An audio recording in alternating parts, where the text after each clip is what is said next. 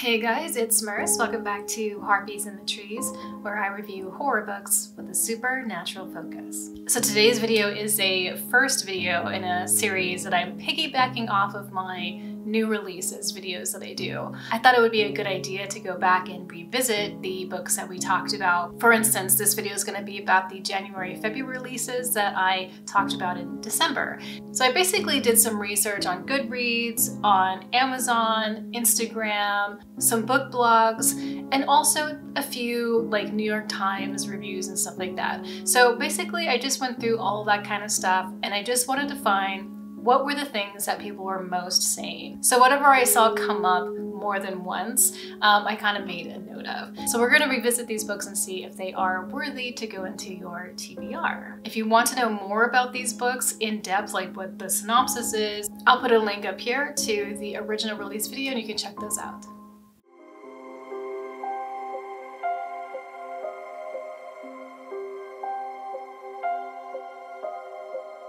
So the first book that we're going to revisit is The Wakening by Jan Feb Horror, which is a demonic possession. The story sounded really cool and really interesting. Most of the pros that I saw for this story was that it was very disturbing, very creepy, uncomfortable, which you definitely want with a demonic possession book. Also that the story was actually really, really good. Characters were good, and most notably the main character, Father Bonaventura. Well worth the read. So I don't think I've been so freaked out since I read the story that inspired a head-spinning Linda Blair to visit my nightmares from my teens. Some of the cons with this story was that the keeping up with the characters was kind of tedious and hard to do because there's so many characters. If you remember, there was like 2 priests, there was psychics and paranormal investigators, a spiritualist, and maybe some other characters. So that seems like it could be kind of dense. And also that there's a lot going on. So there's like a lot of things happening. It's getting really, really busy. Maybe that could be a little bit exhaustive. One reader said, I became a little overwhelmed with the amount of things happening back to back, not to mention the multiple perspectives of various characters I also had to keep up with. And another reviewer talks about this non-stop action, that it was really over the top and it just kind of felt like too much. I also read some things that the exorcism is not the main focus of the story, which in the way that it was phrased, it sounded really interesting. Like, maybe there's all these other factors going on around this exorcism that's more of the beef of the story, I guess. I think all in all though, this still sounds like a really good read to me, and I think I'm definitely going to put this one on my TBR. It just seems like it's going to come down to maybe some reader preference things, but it sounds like it could be really cool, especially with the comment of it being over the top. I think for a demonic possession, I would expect it to be a little over the top, so I think that's okay for me. The next one is The Road of Bones. This is by Christopher Golden. This came out in January. This is a road trip supernatural thriller that takes place in Russia. Most of the things I heard about this was that it was chilling, it was eerie, there's a lot of suspense, but mostly what I read was that the relationship between the 2 main characters was really, really good. Like, it was just really well done and believable, and you really liked the banter going back between these 2 characters. As one reviewer said, this works best when it focuses on the relationship of the odd couple at the heart of the story, while Felix's drive and passion leading both men into an unimaginable location and situation. Some of the cons for this story was that there were some editing issues. So there were grammar issues. There was actually a pretty bad name mix-up. So there's like some kind of reveal, but the names were mixed up, which can definitely damage the experience for the reader. So that's really unfortunate. There were 2 things that some readers brought up, which was that they wish there had been more research into cold life survival. People live very, very differently in the cold. And I learned this the hard way because when I lived in upstate New York, we had a few really horrible winters, and I had never experienced that in my life. And you really have to do things completely differently. Your needs totally change. So some people said they wish they had more research there to make it more probably, I don't know, just maybe have more depth to that. And the other thing was that some of the mystical elements for some people felt a little shallow. But other people really enjoyed them. So I think it's going to depend on how much you know about certain type of folklores for this particular story. And I think this review probably says it best, which they say, a chilling, if sometimes silly, supernatural thriller best read by the fireplace. I'm on the fence a little bit with this one, so I don't know if I'll pick this one up. The Devil House by John Darnielle. This was released in January. This one is a little annoying because it was definitely advertised as a horror book, but it is not. And it's definitely not a supernatural book, and it's definitely not paranormal. From what I read from most of the reviews, this is kind of more like experimental fiction, you know, with maybe some shades of, you know, scary stuff in there, but it's mainly experimental fiction.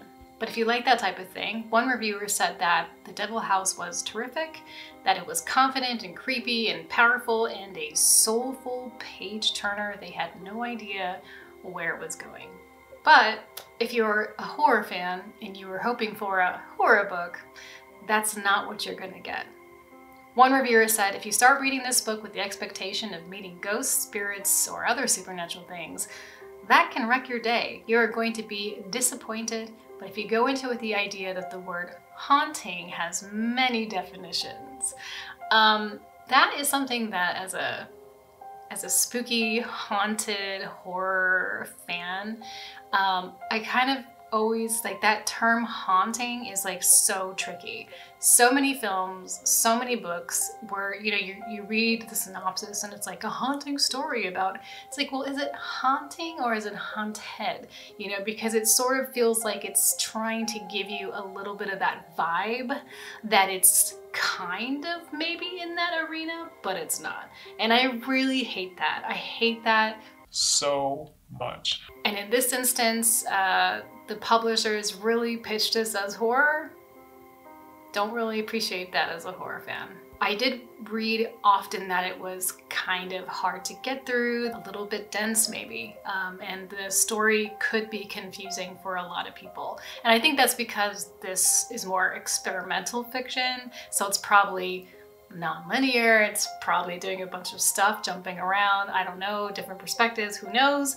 It's experimental, so that if that's not your thing, which for me, it's usually not, to be honest, you might not want to read this one. One person described it as a story within a story within a story within a story, which is sometimes kind of good. It just depends, I think, on how it's written. Another person said that it felt more like an essay than a story. For myself, definitely skipping this one. Not for me. Hold My Place by Cassandra Windwalker. This also came out in January. And this is like gothic, paranormal romance of some sort. Most of the good things I read about this was that the prose was really beautiful, atmospheric and gothic, you know. Also, it's a bit of a slow burn, but it seemed like that was okay. And I think with gothic stories, I think they're always kind of a slow burn, you know, because you're building up a mood, you're building up an atmosphere, you're looking at details, you know. It's very introspective. It's also studying, you know, feelings and stuff like that. So that makes sense to me, and that's totally cool. People did talk about how the book wasn't predictable and how the ending was kind of a surprise. This reviewer had a very interesting thought about the prose. They said the underlying menace cuts through the extravagant prose to lightly mark you as you read, but never takes over the story completely. It reminds you of its haunting presence throughout. So on the opposite side of that, we have the prose being a little bit too heavy for people to deal with. One reviewer said that the book was so busy describing things in overwrought detail that it totally loses the plot. I think if you're a gothic fan, I think this is totally worth your time. Definitely and absolutely. The Book of the Most Precious Substance by Sarah Grant came out in February. So this was an interesting one. I think, like, when I had read the synopsis and I picked it to put it in the releases, I was just like kind of intrigued by it, because I was like, wow, what is this book? You know, like, it sounds so unusual. And this book is mainly about sex magic.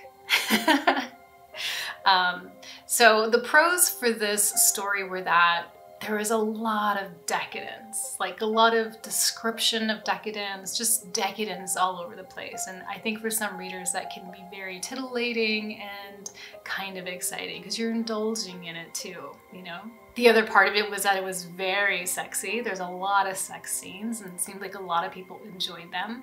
And that there was a very interesting mystery at the heart of this story. And that the ending was unsettling, which that's nice to hear.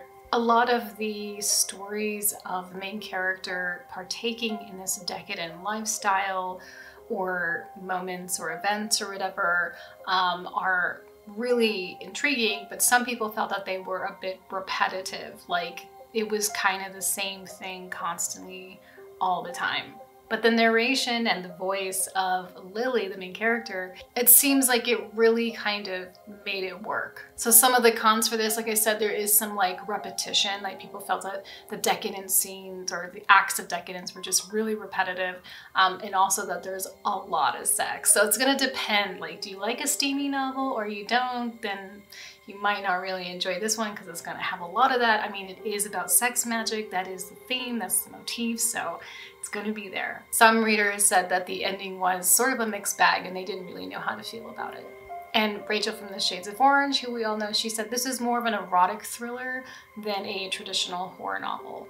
So that is something to keep in mind as well. So it sounds like as a horror reader, there's not gonna be a lot of horror here. This is gonna be more about exploration, about maybe one's sexuality and their desires and things like that. So it might not be really good for horror fans, but if you love a good sex scene or 20, I don't know how many are gonna be in here though, and you like this element of magic, it could work for you. I'm not into the whole sex scene thing, so this won't be something that I don't think I'll be picking this one up for myself. It's just yeah, it's just not my thing. Dead Silence. This is gonna be an interesting one to talk about. This is sci-fi horror. This is by S.A. Barnes and it came out in February 8th. Now, I had already been seeing people reading this on Instagram and just kind of seeing a lot of like kind of down the middle, like people who really liked it and then people who were not really that impressed with it. But I think the difference here is like when we come to sci-fi, you'll probably get sci-fi readers and then you might get horror readers if it has these horror elements in it.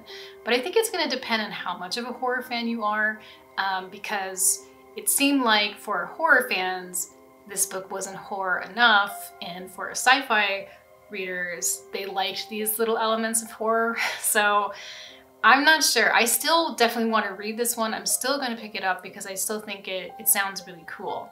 The other things that people talked about, which were good things about the book, were that there was not a lot of heavy sci-fi world building, which to me is cool. Sometimes when you're reading these abstract descriptions about buildings or cities or planets or whatever, sometimes it can be really hard to imagine what the author is seeing if it's not broken down in a way that, I don't know, is easy for us to consume, right? So I think that's really good for me. It also has a flawed main character. I mean, I myself really love a flawed main character. You know, I think it gives them a lot of room to grow, to evolve, even to de-evolve depending on, you know, what their arc is and stuff. So I think it gives them a lot of room, and also you can have them maybe do things that another character who's kind of more on the good or the bad, you know, couldn't necessarily do. A lot of gray areas.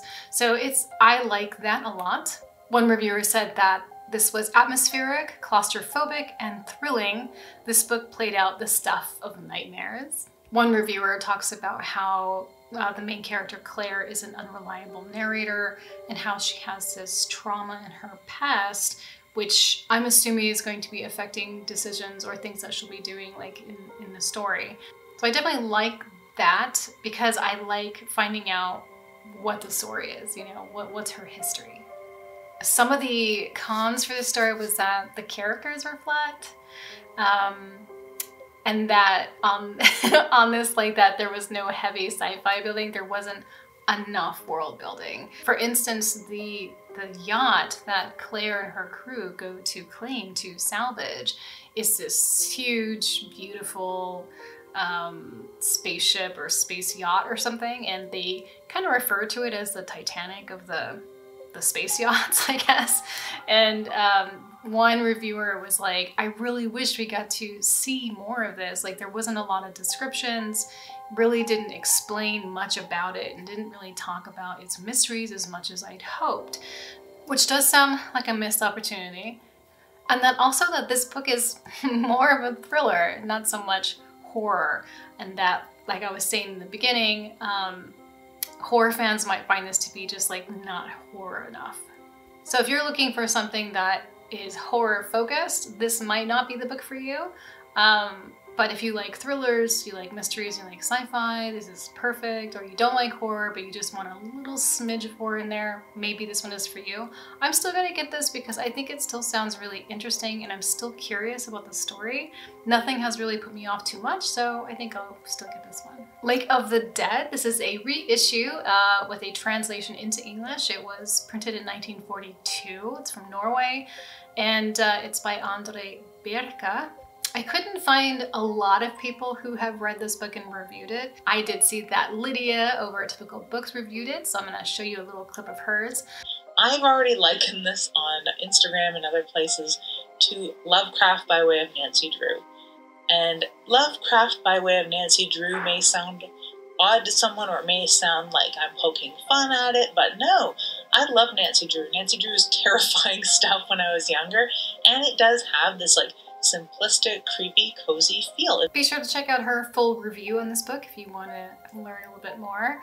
So the good thing about this is that it's, you know, it's atmospheric, it sounds like it's well written, and it feels like it has like more of a thriller vibe to it. So if you like these mysterious, moody thrillers, this could be really good for you. Or the cons of this might be that it might be too subtle for some people, you know? Might just be a little bit just too mild. It just depends. If you like watching old movies, you love watching movies from the 40s and 50s of mysteries and horror and stuff, then you'd probably really like this. And you should also check out the film that was made in the 50s, I think. Beneath the Stairs by Jennifer Fawcett came out in February. This story sounded really cool, really promising. You know, it's like a haunted, abandoned house in the middle of the woods, and some two teen girls are, you know, messing around there and things go wrong. So it sounded really promising. What I mostly saw about this for the pros was that it was a really nice coming of age story, which I don't think it said on the cover synopsis that it was. So I think that might have been a surprise for a few people. And also that it had a really good mystery. One reviewer said that the characters and storyline are woven together in a way that keeps the tension going from beginning to end. Some of the cons for this was that the reveal wasn't that exciting and that the ending was too tidy for some. And Elizabeth Sagewood, who we all know and love, you can check out her review of this, but she said that the book was very bogged down with long sections and too many secondary storylines.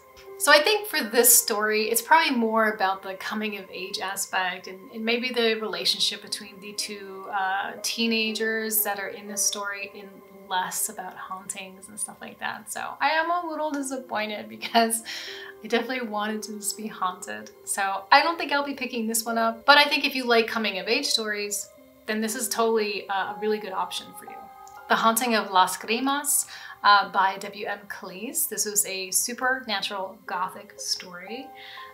So mainly what I saw for this was really great gothic locations, gothic descriptions, you know, just really putting you in this setting, dropping you into this place. And also that there was a lot of spooky things happening. Lots of activity. And most importantly, that the plot was really good. One reviewer said the setting, beautifully described landscapes and central character were also strengths, but it was hindered by its slow pace, lack of action, and underwhelming supernatural storyline. Which brings us into the cons, which was that there wasn't a lot happening. It seems like it was let's not say boring, but just that maybe it was too much of a slow burn. Maybe nothing was moving quite as fast as maybe it should have. It is unfortunate to say that there's an underwhelming supernatural storyline. That makes me feel like maybe the supernatural aspect is like things that are never determined or explained or have an actual place where they're coming from. You know, kind of like when I go walking in the woods and I'm like, oh, it feels creepy. Like, okay, that could be a supernatural thing, but unless it's really defined as such, and unless there is some reason why I'm feeling that creepiness and it connects itself to my actual real life, then it's not really much of anything, you know. One complaint that I did see a few times was that there is quite a few moments of animal cruelty, and a lot of people felt that it was a little exploitative, so definitely warning there. There was also a mention about the writing style. So apparently the writing style for the, maybe like the voice of, I don't know if it's written in first person or whatever, but it seems like it's kind of odd. Like maybe it has an unusual cadence or they just talk in a unusual way of some sort. But it appears that it's written that way on purpose. It wasn't just an accident or something. Like, I think the author really intended for this person to have an unusual way of speaking. And for some readers that worked, and for some readers it didn't. So I think this story is kind of up in the air. Some people said that, you know, they really liked it, and some people were like, it's pretty forgettable.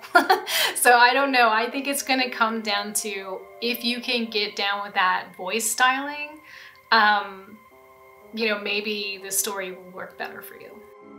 So these were the books for January and February, just seeing what everyone was thinking about them, what people were saying about them. I think it's kind of fun to revisit these. So it definitely narrowed things down for me, at least. Like, there were some things that I was really, really excited about, and now I'm kind of like, you know, maybe not. Be sure to let me know what you think of these books, if you've read them or not, and if, you know, how you felt about them, if you agreed with, you know, kind of what I found here. Let me know down in the comments. Other than that, thank you so much for hanging out with me today. I really, really appreciate it. I hope you are doing super well. Please like and comment down below if you found this video useful, and subscribe if you would like to get more videos from me. Other than that, please take care of yourselves, look out for each other, and I will talk to you next time.